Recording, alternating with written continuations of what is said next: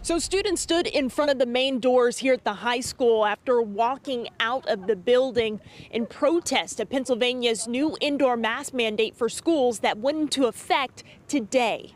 Why should I have to listen to them now after I've listened to every single thing they've told me? This morning, about 40 Greater Latrobe high schoolers and parents protesting the indoor mask mandate for Pennsylvania schools.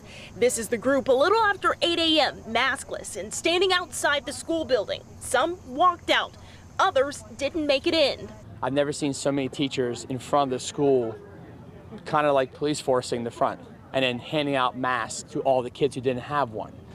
We saw administrators in the parking lot before the group gathered. Last week, the district told parents they will comply with the state order, allowing mask breaks throughout the school day. Students, a part of this walkout, say they want mask wearing to be optional. I think parents should have the option for their kids to wear masks or not. At least one parent, Cynthia Sarp, supports mask wearing for everyone in the building. Children have a right to protest, but what they're protesting is ridiculous. Previously, Governor Tom Wolf said there wouldn't be a mandate for schools, but reversed his decision.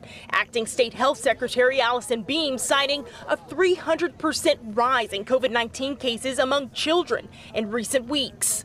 Sarp treats COVID-19 patients working as a nurse. Her daughter, a senior at the high school. I would much rather see my daughter wear a mask than watch her struggling to breathe in the hospital. So this group of students here, they were a part of the walkout and they are going home today. And we know at least one student was picked up by her parent. The mom told me that the district is requiring mask wearing inside of the school building. The mom told me that they are refusing to do that. So they went home and will do online learning today. Reporting in Westmoreland County, Kylie Walker, Pittsburgh's Action News 4.